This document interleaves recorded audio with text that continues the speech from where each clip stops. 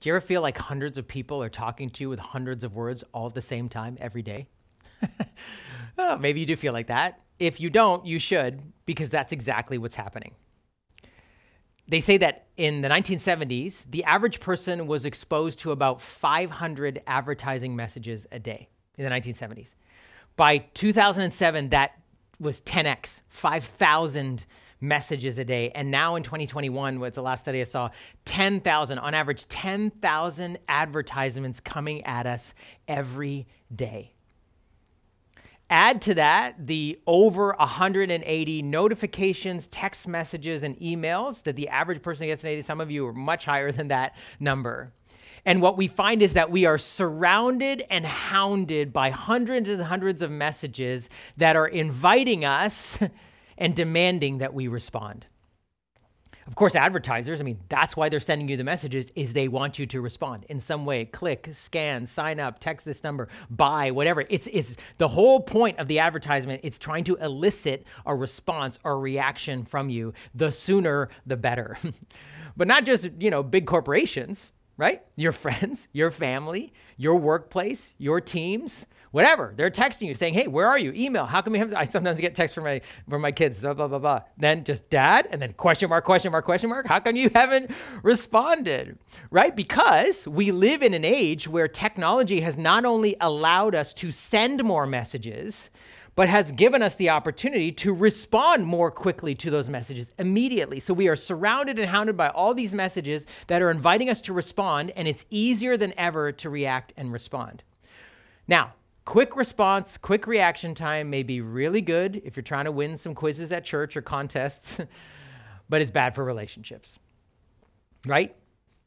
The quick response, the quick reaction is generally not good for relationships. We've all been there. We've all been there where, one of my favorite artists says it like this: the words came out like a landslide. What you can't take back keeps you up at night, right? We've all said things in a way or the tone, whatever, that was regrettable, that we wish we could take back, that, hurt the other person, or was a quick response, quick reaction, a quick text, a quick post, words coming out fast.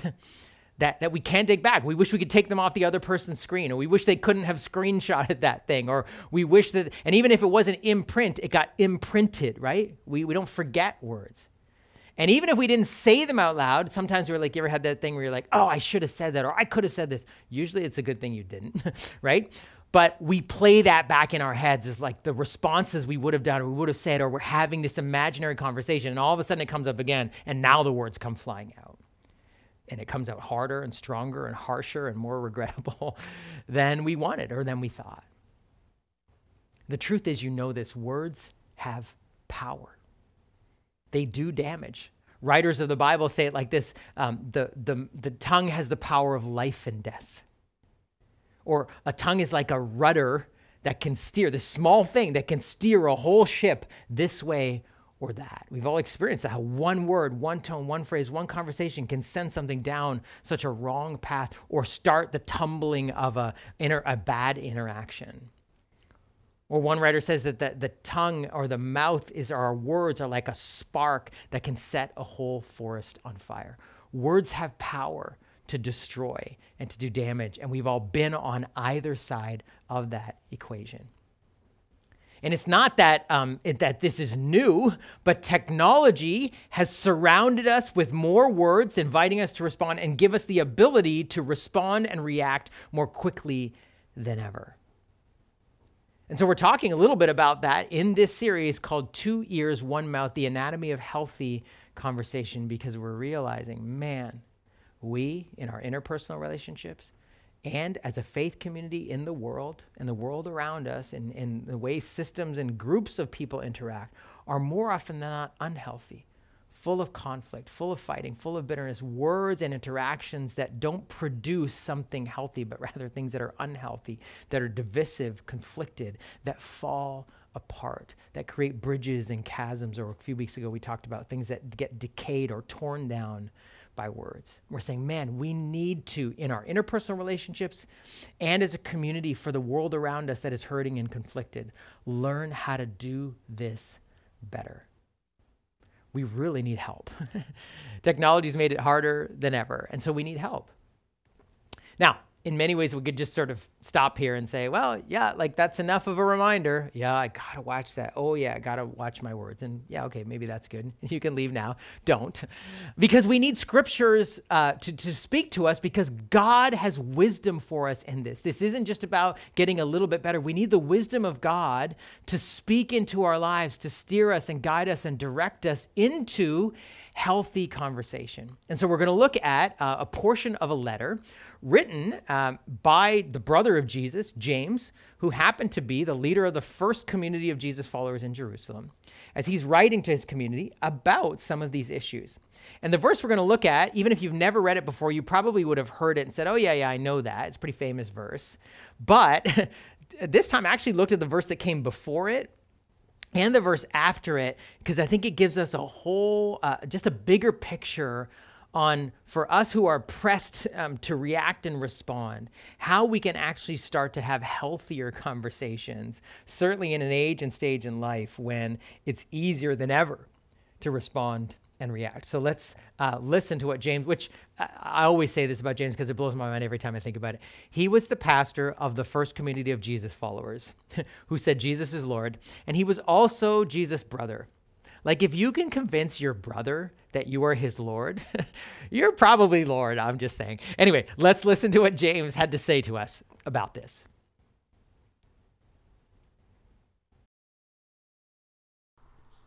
He chose to give us birth through the word of truth, that we might be a kind of first fruits of all he created.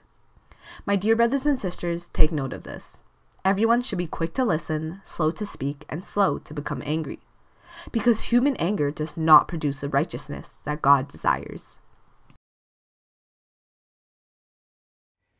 James' words here to the first century church in Jerusalem, and to us 2,000 years later, where we have the added challenge of living in the technological revolution, where more and more words are being thrown at us, more and more demand to respond quickly, to react quickly, and realizing that so often we react something, it doesn't produce something good.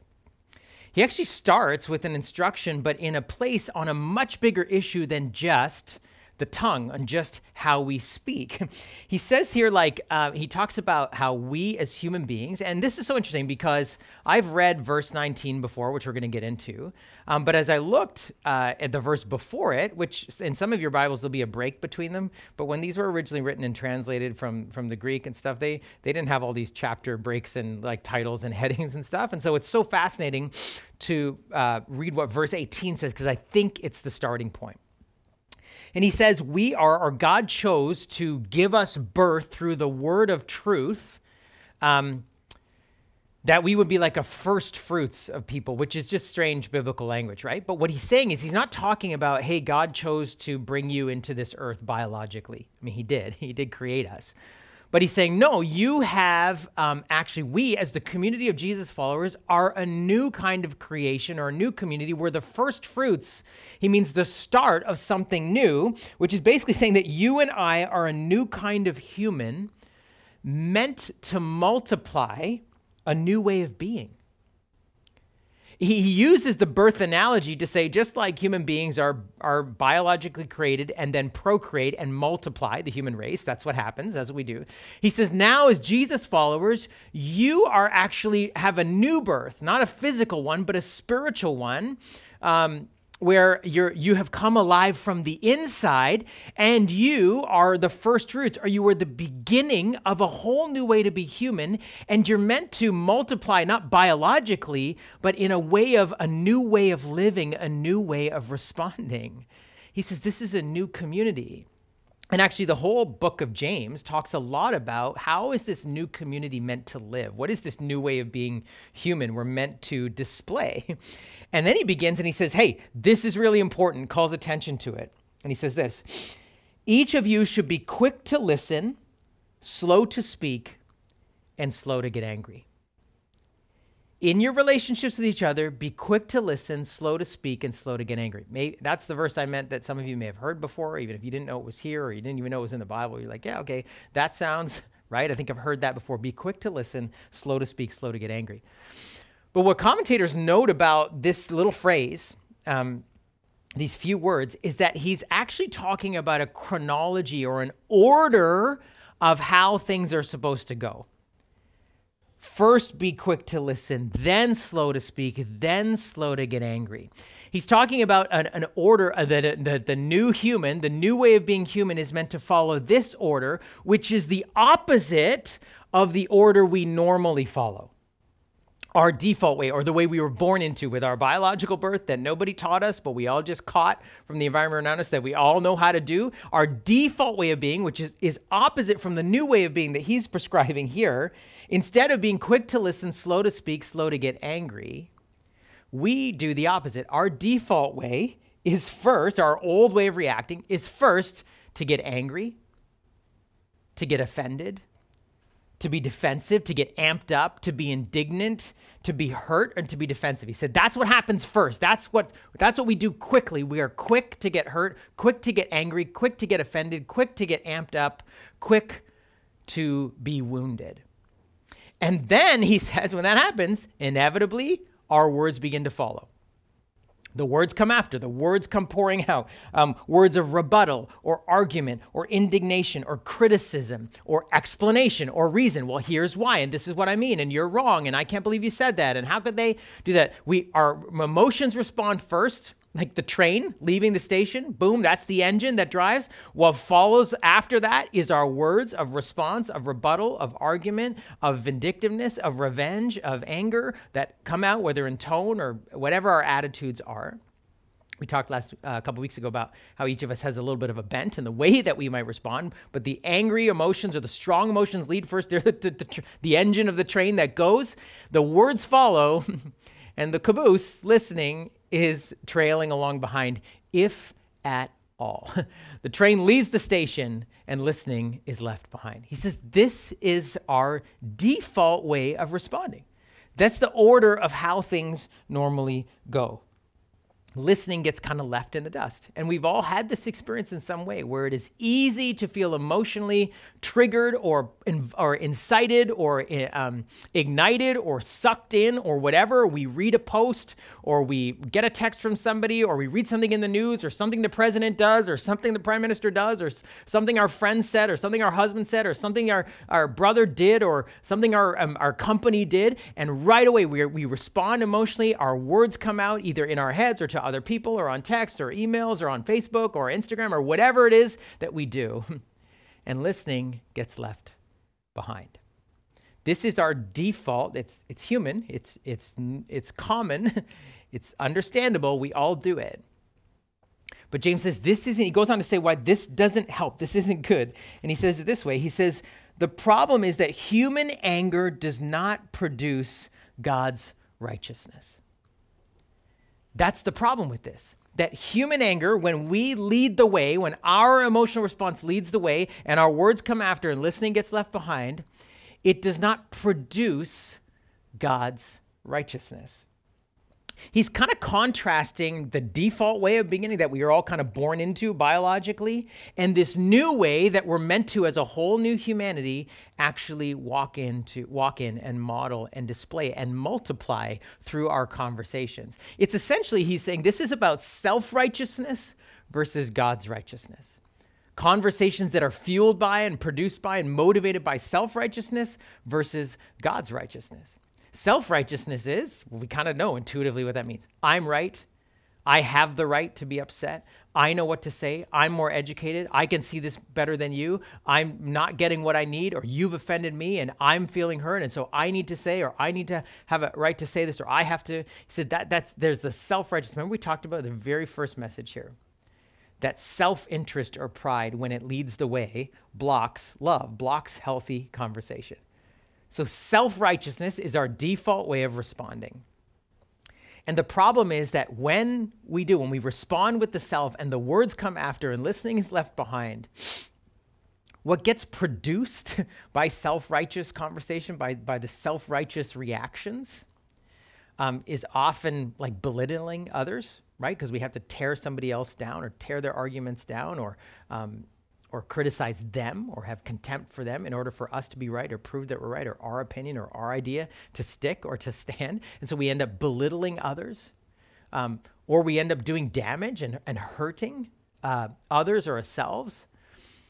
And we don't often, it kind of prevents us finding creative solutions or prevents us from actually having better or healthy conversations that produce something good. The contrast, he says, is human anger, it doesn't allow for God's righteousness to be produced. What is God's righteousness? God's righteousness isn't God's right, you're wrong, God's smart, you're stupid, you'd never win an argument with God anyway, so why do you bother? That's not the righteousness of God. When the scriptures talk about God's righteousness, it means everything that is beautiful and pure and good and right and healthy and wholesome, like everything ultimately deep down that we want and need from our conversations, from our life. This is God's desire and God's plan for us. It's why he created us. It's why he formed this new humanity so that we could experience and live in and multiply his good, beautiful, whole ways of doing things, including how we talk. Self-righteousness versus God's righteousness. And that's why he uses that word produce. It goes back to this idea of something organic and that's beautiful and that grows, right? And the analogy over and over used in scripture, and I've mentioned it a couple times in this series, is like a tree. When a tree grows up healthy, when something like that is produced in good soil, the tree is strong and stable, and it provides shelter and shade for people on hot days. It provides habitat for creatures and birds. It provides fruit and nourishment, oxygen for the world to breathe and everyone. Like that's the implication here, is that human anger, when our emotional response leads the way, when that's the engine that drives the thing and the words come after and listening gets left behind, nothing good and beautiful, God's beautiful, good plans and intentions for your relationships, for my relationships, for our friendships, for our world, for our politics, our conversations at the dinner table, our school dialogue, the things that God wants don't get produced when that's what leads the way.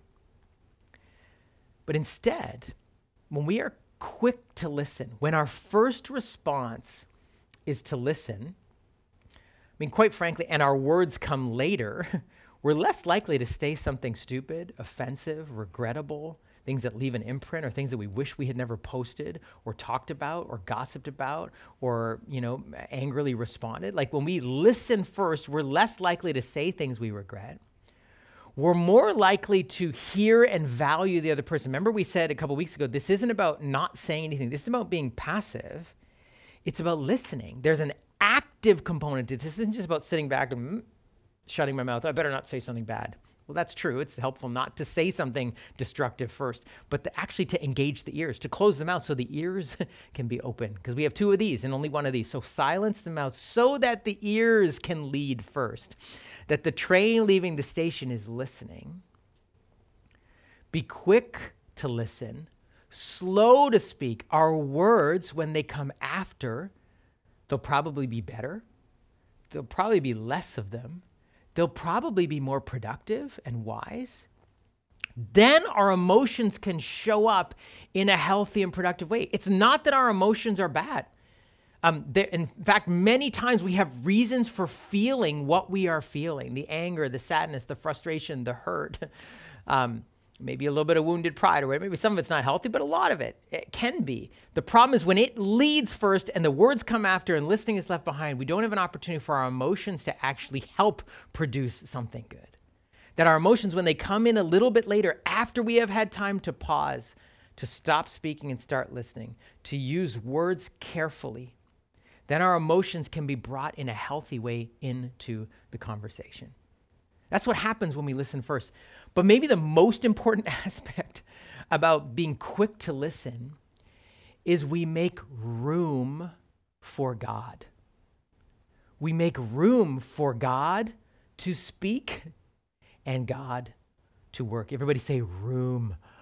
Room. When we are slow to speak and quick to listen, we leave room. We make room for God to speak. A couple weeks ago, we said it this way: don't make an ask of yourself. This isn't about self-righteousness, what you think, what you want, your ideas. Leave room for God to speak first. He has plans and ideas and wisdom to share with you for these conversations, for these complex issues, for these things that amp us up and rile us up and bait us into response. Leave room. Don't react. Leave space not only to listen to the other person, but to listen to God and to give room for God to work in a situation. Sometimes we're quick to respond because we think, I need to control this. I need to fix this. I need to say something. If someone doesn't, then it's a problem. Or this is a big deal. Or this is something worth getting angry over. Even for the things that we say, these are justice issues. These are things we need to speak out about. And they may be, and they often are. But leaving room first for God to work. In fact, in Romans 12, the Apostle Paul says, hey, leave room for God's wrath. For God says it's his job to get angry and his job to avenge, not ours. We are not the vigilantes of justice using our words to smash people and smash things and tear things down. We are meant to leave room for God to do that. And when we create space, it shows that we trust God, that he can speak and that he can work. When I'm reacting quickly, when I feel the need to respond, to post, to text, to verbally respond, to get involved with my words, I'm not trusting God. I'm not trusting God that he has something to say to me first, that he has something maybe to say to the other person that I don't even need to say it because God can speak. He has stuff to do. He's trying to work or wants to work, and that I can get in the way, that my words, James says, don't produce what God is trying to do. So get out of the way and let God work. It's interesting, right? If you look at the life of Jesus, Jesus is called, James says here, you're the first fruits, this new humanity. Jesus is called the firstborn of the first fruits. In other words, the oldest son in a new family, and we are all the sons and daughters of God, the siblings that come after, but he is the firstborn, as in the prototype. And Jesus, the prototype, when he came to earth, he was silent for 30 years. Right? Do you ever think about that? Like that basically 90% of his life or more, his words, I mean, I know he spoke, but obviously nothing too profound because nobody wrote it down. It was really the 3 years. But for the first 30 years, the Son of God, who was sent into the world to fix it, to save it, redeem it, rescue it, heal it, said nothing. The silence of God, even in the first 30 years of his life on earth. And then it says, actually, one of the gospel writers says, Jesus often withdrew to lonely places. He was often by himself. He often left. When the disciples wanted him to speak and act, he was by himself. He was often silent. Sometimes people would talk to him and he wouldn't say anything. He'd draw in the sand. Or he'd just ignore what they were saying altogether. Or they'd ask him a question and try to bait him to respond, and he'd ask them a question. He wouldn't respond. And when he did, his words were wise, profound, powerful. When he was angry, because Jesus was not non-emotional. His emotions came, but when he was angry, he was angry with the right person for the right things for the right amount of time. Jesus shows us being quick to listen, slow to speak, and slow to get angry. But here's the thing. This isn't just about, hey, Jesus did it. You should follow him. You should be like him. Yes, we're following him. But Jesus never intended that somehow in the moment, under pressure, when you and I are baited to respond, that somehow we would just respond with wisdom and silence and beauty and all this stuff. He never expected to just be like him like that without adopting his practices of silence. Right? It's almost impossible to be silent when you're under pressure if you've never practiced silence when you're not under pressure. The practice of silence is actually something we're meant to learn and follow from Jesus. And so I want to do something right now. We've done this before in our services, but maybe this is new to you, but we're going to do it in a bit of a new way. Back in the day, they used to have these silent films, which is really stunning to think about because now apparently the new thing is to watch movies with subtitles, so the sound and the words. What about movies when there was no words or sound? That's crazy. But I want to give you a chance to actually play back a silent film of your own life, just for a moment. I want you to think about a conversation, an interaction, a time maybe recently or a little while ago when you reacted or responded quickly. And we're going to kind of do an imagination exercise where we silently watch ourselves, where there's no sound, but we are kind of like being able to watch ourselves in that moment, in that interaction, just to observe what might have been going on, to make room for God to speak and for us to be quick to listen and slow to speak. And so that's what we're going to do. So I want you to, and it might help you to do this if you want to. to just close your eyes.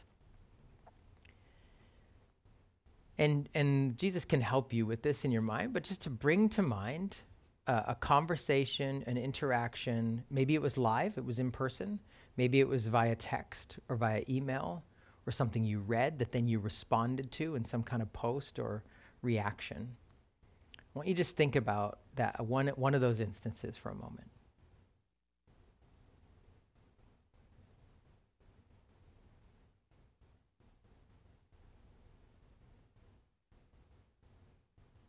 God can bring something to mind for you. Maybe it's probably something that didn't go well when you reacted, whether it was in person or over a device or whatever. And if nothing's coming to mind, you can just enjoy the silence. That's good. But as you're listening there and you're seeing yourself in kind of this silent film, what do you notice now that you can step back and observe it a little bit?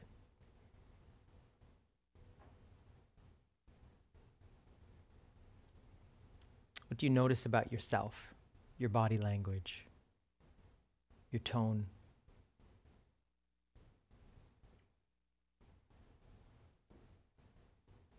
Maybe you're noticing what happened before, right before you got into this interaction or conversation.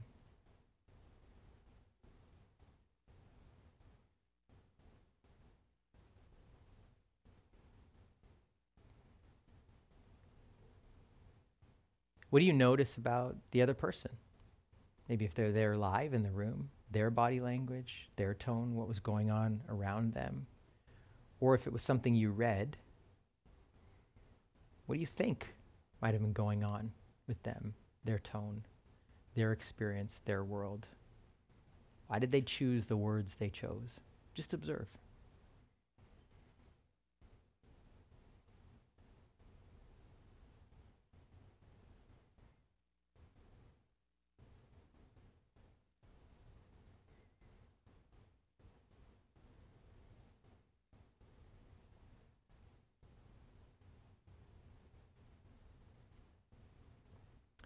And then in this place of silence, we're making room for God to speak. And so now you can just ask Jesus, what do you see?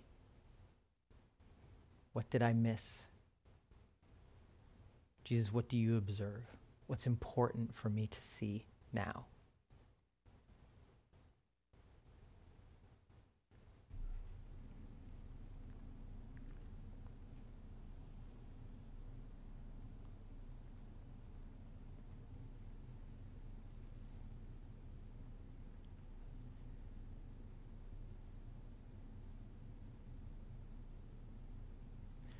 Friends, this practice of silence is not for silence sake.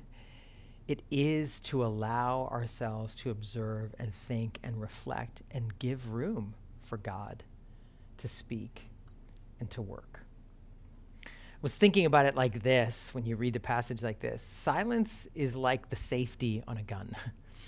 I have a friend who used to be a pastor and now he's a police officer, and he said in his training, and now he's been in the force a couple years now, when you unholster your gun, as soon as you take it out, you know you're gonna have to write a report, right? Like if your gun comes out in a interaction or whatever, or it comes out of your holster, you're gonna have to write a report. You have to give an account. Why?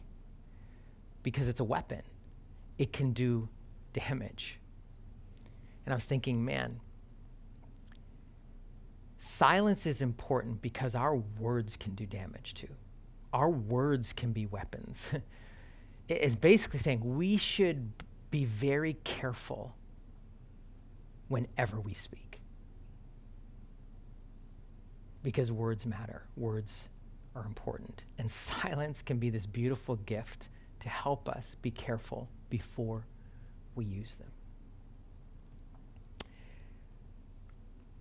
I want to give you a couple of practical, hopefully really practical tips on how we could live this out as a new humanity, as a new community, how we could multiply this kind of way of seeing the world so that the world slowly gets changed and transformed by this new order, this new progression, this new chronology of how we do conversations, especially difficult ones.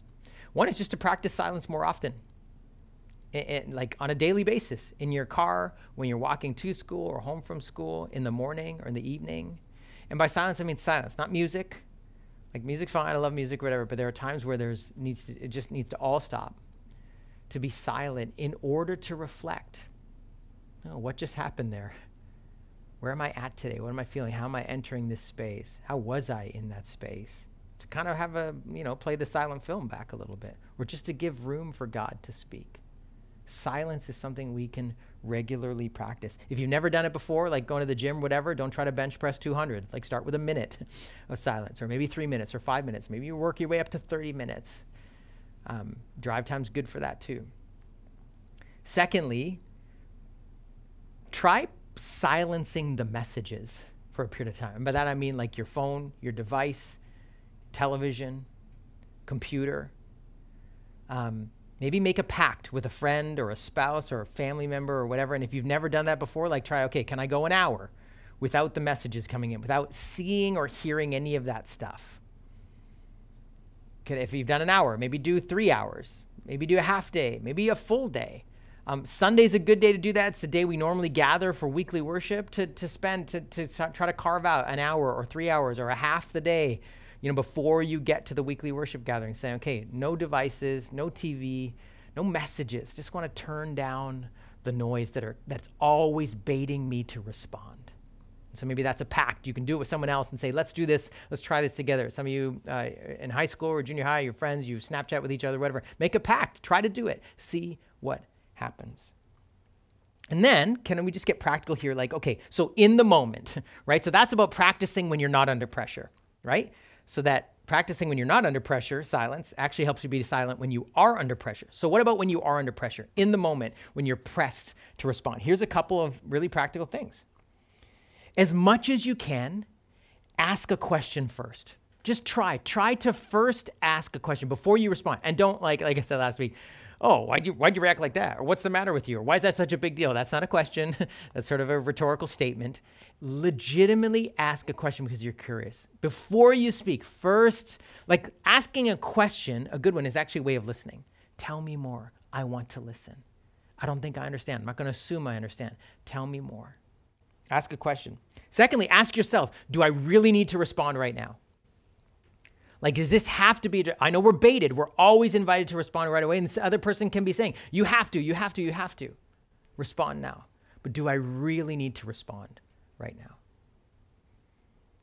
And maybe if the other person has said something to you, texted something to you, posted something, shared something with you that's really important, say, thank you for sharing. This is really important. Can I take some time before I respond?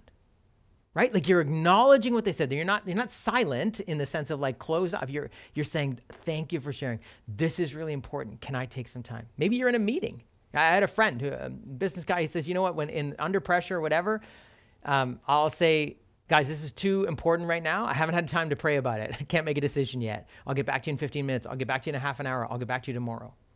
Ask for time and space. A friend shares something with you. A friend says, what do you think about this? Or a friend says, hey, why did you do this? Or I'm feeling this. You can say, thank you for sharing. This is really important. It's important to me.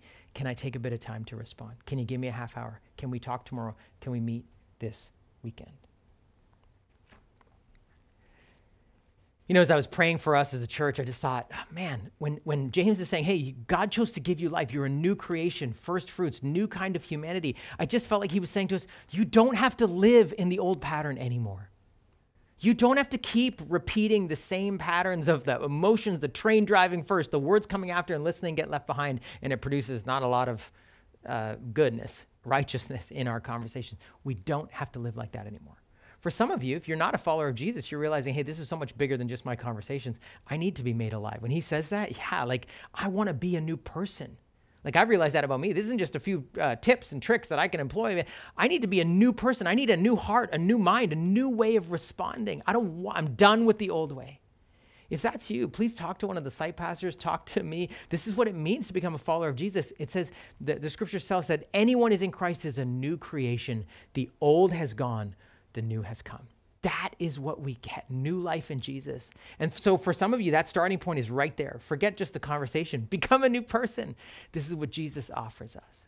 And for those of you that already say, I'm a new creation in Christ, can I just say to you, if you are tired and frustrated with the rut of the old way, of how the default of how you've responding, or the people or the patterns, the unhealthy habits in your friendships, in your marriage, in your family, at your workplace, that God can and wants to do something new.